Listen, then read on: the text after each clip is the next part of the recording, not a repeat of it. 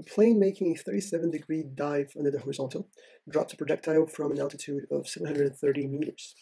The projectile hits the ground after 5 seconds. What was the speed of the airplane? B. What was the horizontal distance traveled by the projectile? C. What was the vector projectile speed just before hitting the ground, or just before it hit the ground? Cool. So the situation here, we have our nice little airplane over here, and it's dropping its projectile. Go back to green on this. And then this projectile takes about 5 seconds, so 5 seconds later it hits the ground. Okay, so what's the idea? Well, if we look only at the projectile, and we can do that, and there's a 37-degree angle if the horizontal is there. Okay, so let's do a little control volume, and our control volume is going to be only the projectile. So I'm just going to draw it as a square, and just put PR for projectile. Okay, so when it leaves the airplane, it has the same velocity as the airplane, right? And we know that that velocity, because the airplane was traveling diagonally, I should say, on this 37-degree angle, then as soon as the 37, as soon as it leaves the plane, the projectile has the same velocity as the plane. But then, as soon as that happens, what happens is that now it's on free fall, right? It doesn't have the plane anymore, so the only force acting upon it is force of gravity, and because of that, the only acceleration it's going to feel is g. Okay, obviously disregarding the resistance of the air. Okay, and then we know that, so this is my vector VO just here. Okay, and we know that we can decompose that vector into our horizontal vector, which we call VOX, and our vertical vector, which we call VOY. And since there's a 37-degree angle here, we can actually relate that even further, because we know that sine of 37 degrees has to be equal to my VOY divided by my V naught, and the cosine of 37 degrees will be equal to my VOX divided by my V naught. Okay, cool. What else do we know? We know that the projectile hits the ground after 5 seconds, right? So if that's the case, then we can relate, and we know how much it falls, right? It falls at an altitude of 730 meters. So we can relate those information to actually find out what was the final speed that the projectile had when it hit the ground. Because note that the speed, and this is the crucial thing here, the speed on this direction here, on the horizontal direction, is just going to remain the same throughout the whole thing. Since we're not considering the resistance of the air, there's no forces trying to stop this projectile from moving forward, right? Rightwards in our case here. And if that's the case, Newton's first law tells us that it's just going to keep moving forward forever, right? Obviously, in this case, until it hits the ground, and when it hits the ground, then we're going to have friction stopping it from moving forward. The other one, however, this guy, however, there's an initial velocity, V naught y, but then it keeps accelerating because we have a force that's pushing this guy down, so it's going to keep increasing the speed that it has as it's going downwards, right? Let's start just by making sure that we're doing positives and negatives. So we could do positive and negative like so, okay? Or we can do our negatives downwards as a positive, because after all, we know that all the vectors are going to be pointing downwards. So we can do that as well. So we can say, instead of this being the positive one, I can go ahead and do this one as my positive. That way, both my V naught y and my g are going to have positive signs. Okay, so what do we know about the position of the projectile? We know that naught plus y t plus a t squared over 2. Now this is going to describe the position in the y direction at any given point according to time, right? Because over here we have the initial velocity, and how it's changing with time, and the acceleration that is being applied, and obviously this is only valid because our acceleration is a constant, right? So what do we have? What is our VO naught? So when time is 0, what's the altitude? 730 meters. What is the velocity? Original velocity? We don't know. That's what we're looking for, right? So let's just leave it as an unknown. T plus acceleration is gravity, T over 2. Okay, and we know that, again, if our vector is, if my y vector, let me get rid of these 5 seconds. If I'm considering a y, this is my baseline, right? So I'm considering this is my origin here. And if my y vector is a vector that leads from my origin, from the ground, all the way to where the projectile is, that's my y, then I know that when it first starts, before any time, my y naught will be 730, right? And I know that when my projectile eventually hits the ground, at this point here, that I drew in green before, at this point here, my y vector will be 0, right? So it will be on the ground, so it will be on the origin, so that my y will be 0. So translating that into here, I can say that because I had the boundary condition that at t equals 5 seconds, y equals 0, I can translate that into the equation we just had. We're just going to say 0 equals 730 plus VOY times 5 plus G times 5 squared over 2. And note that our only unknown in this equation is V naught Y. Right, so we can solve for V naught Y.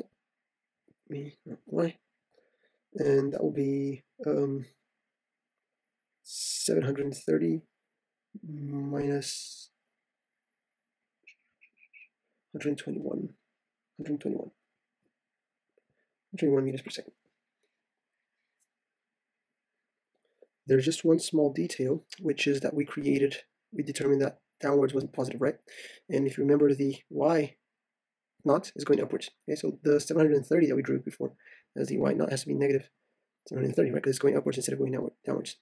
So let's go back to where I put the 730 over here. So we put in red so we don't forget. Okay, now it checks out. Okay, so we're going to have equating this 730 minus G 25 over 2 equals Vy naught over 5, and therefore Vy naught is 121 meters per second. Okay, so this is the final, the original velocity when the projectile detaches from the plane. But because we know there's a relationship between Vy naught and V naught, we can simply calculate V naught, right? Remember that the sine of 37 equals V naught Y divided by V naught. So therefore, if I want to find V naught, I just need to divide the 121 by the sine of 37, and that's going to give me 201.89. We'll go ahead and round that up to 202 meters per second. So that's the original velocity of the plane, right? Because when the projectile detaches from the plane, at the exact instant it detaches from the plane, they have the same velocity, and that velocity is 202 meters per second. Okay, what is part B? So this is part A, yeah, part A. Part B. What is the horizontal distance traveled by the projectile? Well, that's easy because when we talked about how the there's nothing stopping the movement on the x direction, so we know it's going to travel at the velocity at v naught x for 5 seconds, right? Which is the time it has to travel. So what is the distance traveled? What is the distance traveled? Our v naught's velocity is just how the position is changing with time, right? So therefore, Vox, remember that Vx is not changing with time whatsoever. So when I integrate from 0 to 5, 5 being the time that it stops traveling forward, it's my V naught x stays as a constant and just leaves the integral. And here we're going to go from its original position to its final position. So I'm going to have Vox times 5 multiplies my delta x, which is the distance traveled. And in this case here, my answer is just going to be Vox. Remember, Vox is just the cosine of 37 times my V naught, which is 202. So the distance traveled is about 806 meters, about 806 meters. Okay, so it travels 806 meters on the horizontal direction. Should have done this here too. Okay, cool. A, B done. C. What is the vector projectile speed just before it hits the ground? Okay, cool. So just before it hits the ground. So we know this guy is accelerating. And we know that this is the original situation, right? And then we know that this guy is going to just stay constant throughout the whole thing, which is going to be the same cosine of 37 times the 202. But this guy will change as we go further and further closer to the ground, right? So at the time that the thing touches the ground, we would have a vector that's something like this, visually speaking, right? Vy and Vx, okay? Not sure if it's going to be greater, but I know that it will increase. So if this is the original situation, then by the end of it, we have something like this, right? And the final vector that we're being asked is the final vector for the projectile is going to be the combination of these two, right? It's going to be this guy here. This is going to be the vector velocity for the projectile Vp. Okay, so now this guy we know already because this didn't change. So all we need to do is find this guy so we can calculate what's the vector Vp. Okay, so part C, and let's switch back to blue. Part C, we're after that vector, so we know what is Vy. And to do that, we can calculate using Torricelli's equation if we want to, right? Because we know that Torricelli is going to tell us how much. Can I do that by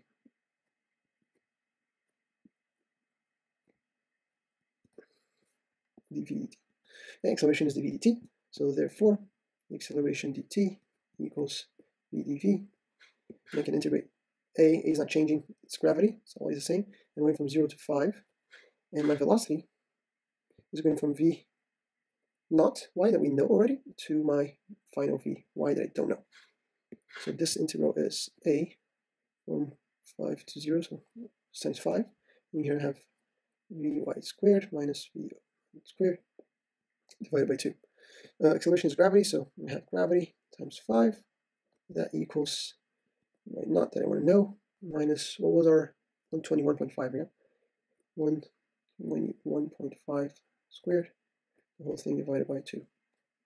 Cool. So now the only unknown that I have in this equation is y. I can take the square root and all that, and I get 170. I'm doing 9.8, by the way, on this guy. 170.5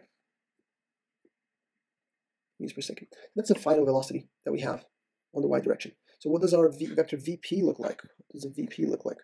Well, we're going to have a magnitude of 170.5 on the vertical direction, pointing downwards, and we're going to have a magnitude of 161.2-ish, 2 is fine, on the x direction. Yeah, so indeed the sky is greater now. But what we're interested in is not these individual fellows, we're interested in the combination of the two, the vector that I call VP for a projectile. And I can find out using Pythagoras, right? So Pythagoras says that the magnitude of VP squared has to be equal to 170.5 squared plus 161.2 squared. So my magnitude of VP is 234.66.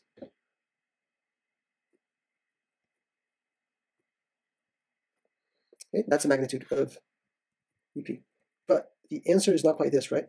Because the answer is asking us for the vector, not just the magnitude, for the whole thing. So what we need to find out is what is the angle that it makes with the horizontal. And we can do that quite easily because we know that's just going to be we know the tangent of that angle that we're looking for is the 170.5 divided by the 161.2. So if we do the inverse of the tangent, the arc tangent, we can find what's the